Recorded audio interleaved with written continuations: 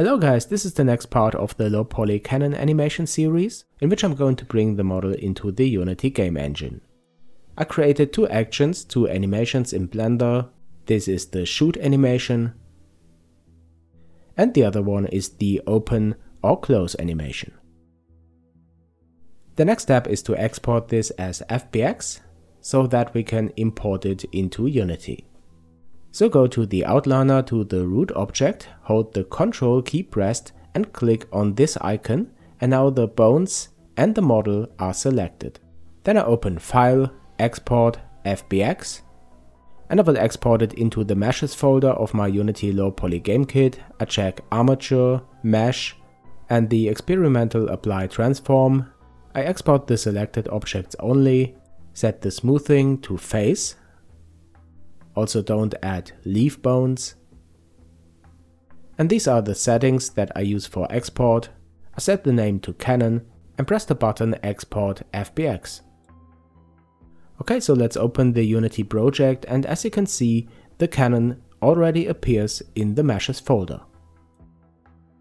On the right side you can see now the FBX importer settings, and the first thing I do is to add the low poly material to the Canon. Okay, looks good. Then we can switch to the animation tab and check if the animations are imported correctly. Alright, this was the open animation, and here is the shoot animation.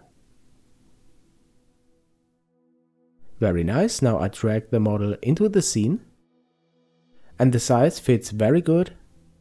Now go to the Animator component and check Apply Root Motion.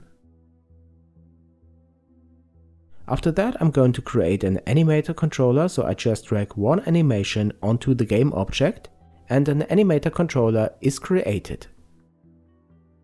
It is called Canon and I drag it into the animation folder. Okay, the next step is to configure the Animator Controller, so I open it, then I drag it here to the side so that we can see both the scene and the Animator Controller. And the default state is the open close, but I will add a new state, an empty one, and define it to be the default state, because initially we don't want to play an animation. So call this empty, and then I define a transition from the empty state to the open close animation, and this state I call open because it just plays the open animation. You remember? We created one animation for open and close, and the close animation is just the open animation that we play reversed. Okay, after that I define a bool parameter that I name open, and when this is set to true, I will go to the open state so that the open animation is played. To do this I define this as a condition for the transition from empty to open, and after that I'm going to duplicate this open state by pressing Ctrl and D. The state I rename to close and set the speed to -1 so that it is played reversed.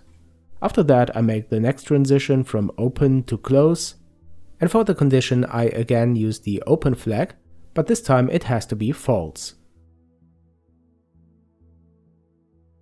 The last transition goes back to the empty state, and this is basically the setup for the open and close animation. We can test this right in the game as started, and you see that the initial state is the empty state, and when I check the open parameter and set it to true, the Canon is opened, and when I set it to false, it is closed.